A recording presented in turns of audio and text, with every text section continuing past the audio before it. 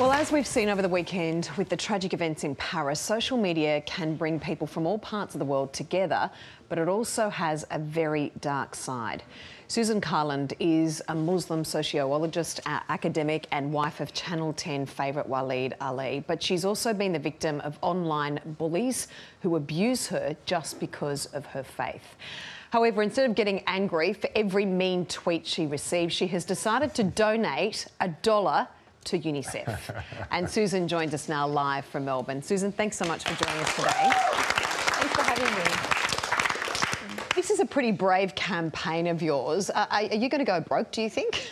Well, I'm starting to wonder that, and I think my husband's starting to worry about that as well. You know, when I started, there wasn't really any media interest. It was just something I wanted to do to live what I believed, I guess. But I'm already well past $1,000 now, so it's certainly adding up. Really? What sort of messages were you getting, Susan? It's sort of the standard ones of people just telling me exactly what they think of me, what they think I believe. So they'll say to me, oh, you love terror, you love war, you love killing people, you love oppressing women.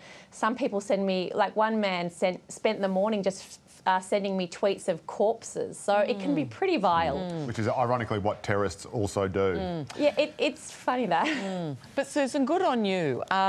What I'm really interested in is that you converted to Islam at the age of 19. You mentioned there that some of the tweets you've got from people talks about Islam oppressing women. What would you say to that in response? Well, I actually did my PhD thesis on Muslim feminists. So, I always find it ironic when people try to tell me what I think about Islam and sexism.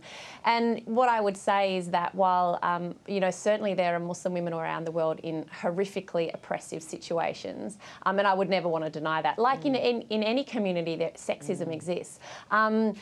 So many Muslim women, and the women that I interviewed for my PhD, would say that is a perversion of what Islam brings. They feel that Islam is actually something they can use to help them achieve the rights they deserve, and we shouldn't be throwing the baby out with the bathwater. But do you think there's any way of dealing effectively with the Twitter bullies? Well, the whole reason I started this was that I felt like what I was doing wasn't changing anything. I tried blocking, muting, ignoring. I tried engaging with them. Nothing seemed to stop them. This just seemed to be what they were going to do regardless. And I thought, well, if I can't stop them, how can I at least push some light or some good out into the world to sort of counteract all the ugliness and hate that they're bringing? And that's where the idea came from. So I don't think it will stop them. But for me, it's not actually about what they're doing. It's about, well, who am I and what are my values and what am I going to try to do in the world? And what's been the response in the Muslim community to the events in Paris, and of course there was Beirut as well? Is there? I know I've been speaking to some friends there, and there's been some very strong messages of condemnation, but there's also been, I suppose, some equivocation from at least one statement I've seen. What's the mood among your friends or your circle? I think the mood amongst all of my friends is the same of anyone else. It's just shock and grief. I think that's the natural human response. How could you think anything else when you see that carnage and horror? The human response in all of us is just such sadness and grief. Everyone's devastated by this. Susan, I noticed, I was following you on Twitter, and I noticed that you retweeted a tweet over the weekend after the Paris attacks from US actor Mark Ruffalo saying, don't allow this horrific act to allow you to be drawn into the loss of your humanity or tolerance. This is the intended outcome, talking about the terrorists.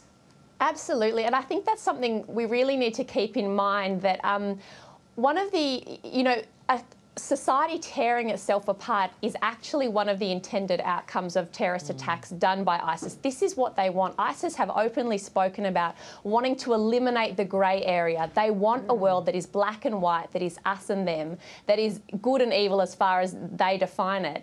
And so a flourishing, pluralistic society is the last thing ISIS want to see. And so in times like this, we all have to make the choice about whether we retreat into fear and anger and blaming, or whether we actively choose to come together and say, we will not allow this to pull us apart, because that is actually part of the goal. It's a political tactic that is part of this their approach, and we can never let those be the people who define us as individuals or as a community. And Susan, I think it's probably worth remembering also that ISIS is killing many Muslims as well. Absolutely. I mean, in their own magazine, ISIS they list all the Muslims they think deserve to die as well. ISIS are no friends to Muslim by any stretch of the imagination. And so it's really important that we never fall into the trap of thinking this is about Muslims against other people or anything like this. This is about a very, very problematic group who are trying to set themselves up against the rest of the world. And to say that all Muslims would be with them, nothing could be further from the truth.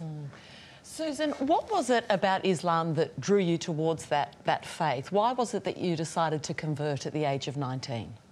I think it was just when I was a teenager, I started to wonder why I believed what I did. Is it because I think it's true, or this is just what I'd been raised to believe?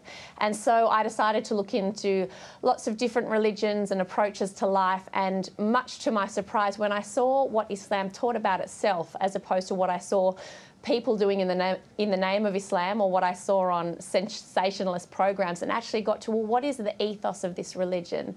To my surprise, it made a lot of sense to me. But it took me a few years to get to that point because, you know, it's not a decision that you would make lightly, certainly in the current climate. But what is the ethos of this religion? For me, it was actually something that was very much about, despite what we are seeing today by the actions of ISIS, very much one about compassion, which is why, for example, I'm doing this $1 tweet for every hate-filled tweet, because for me, that is me being motivated by my religion. My religion is about, it specifically says in the Quran, repel evil with what is better, repel evil with what is good. We shouldn't be people who are bringing evil, we should be people who are trying to stop it and change it and make the world better. And so you're always going to have awful people doing crazy things in the name of any religion or any ideology. And I can't let them define me. I have to let what defines me be my values and what I know to be true. And that's the same for the other billion Muslims on the planet. ISIS is such a, 0.001% of our community. And it's devastating for us that anyone could look at them and think that that is who we are. Susan, just super quickly, we've all got young children. We're very concerned about the future of our world. This morning we've heard developments about that France has reportedly started to bomb Syria again. You were talking about that we can't have a knee-jerk reaction. What are your thoughts on what's happened this morning?